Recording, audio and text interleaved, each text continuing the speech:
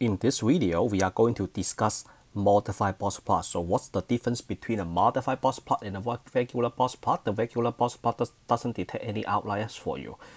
We have a set of data. If some of the observations, some of the data entry, they looks unusual, we say they are outliers, right? But looking unusual is not mathematics. So in order to say they are outliers, you have to prove it. You have to give me some proof, right? So first, let's talk about the fine number summary, and then I will show you the steps to construct a modified boxplot. So we have lines. So imagine that we sort the data in ascending order. The entire data represent this line. So we have a minimum, we have a maximum. First, we find the median. The median is Q2, right? And then for the Q2, bisect the data into two pieces. So for the piece on the left, we are going to cut this one more time using a Q1.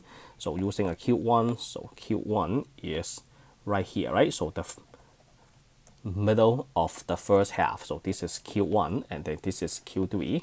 So since we cut the data into four pieces, this is the first 25%, the 25 percentile, which is the first quartile, and then the next 25%, the next 25%, the next 25%, right? So we just cut the entire data set into four quarters. So one thing that, one vocabulary that I would like to introduce is called the interquartile range.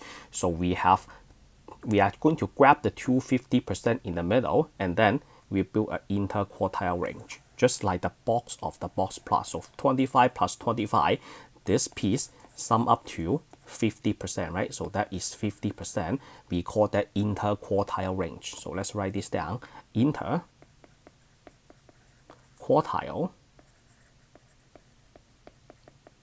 range. Interquartile range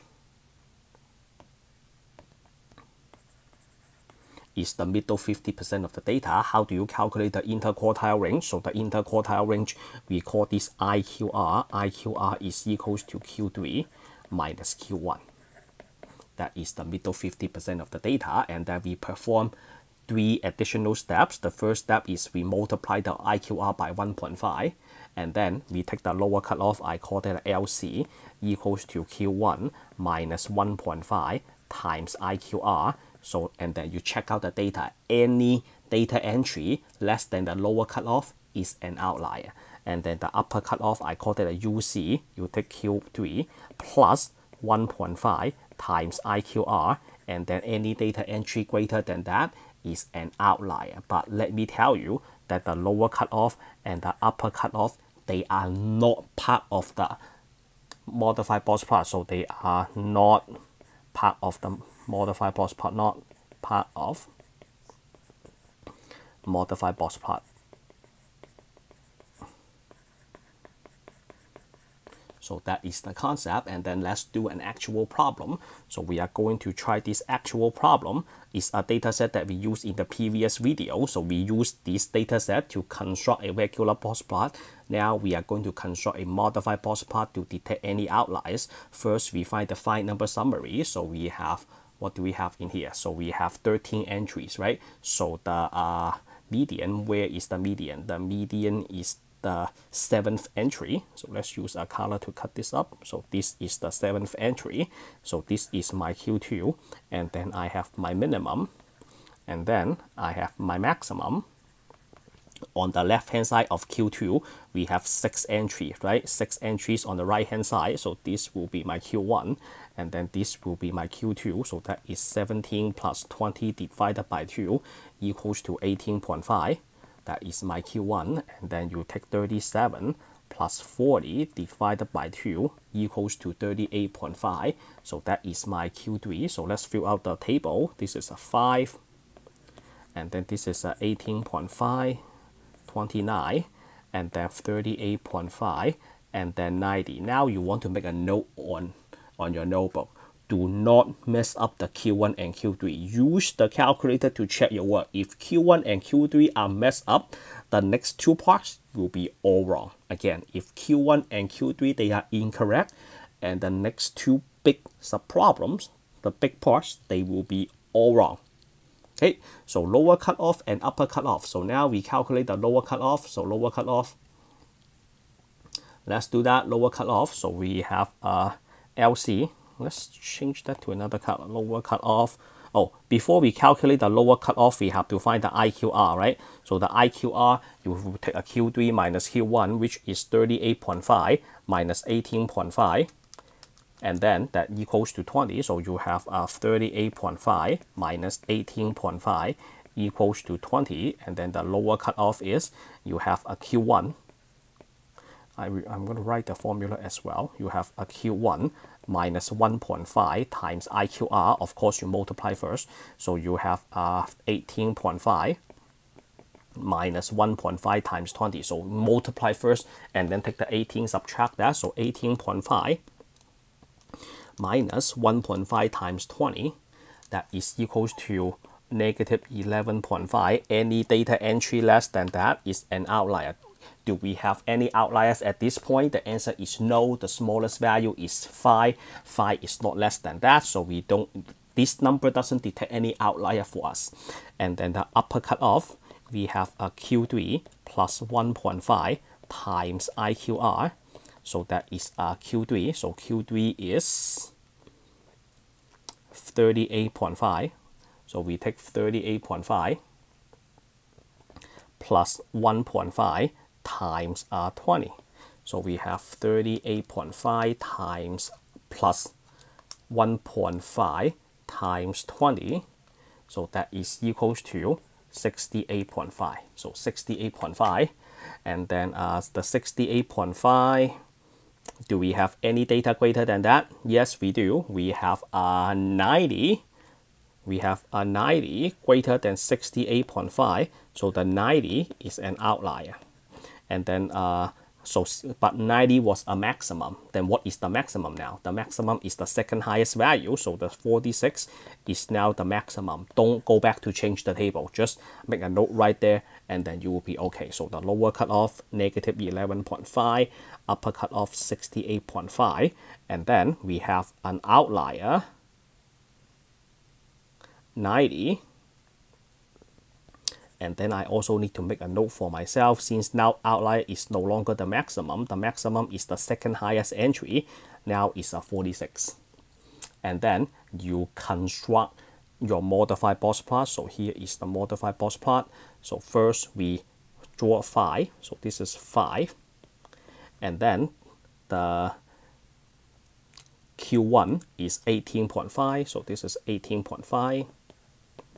And then Q2 is 29, and then Q3 is 38.5, and then the maximum is 46, so which is like right here, 46, and then the box stands for the middle 50%, the interquartile range IQR, and then the outlier, the 90, I will just use a big star to represent 90.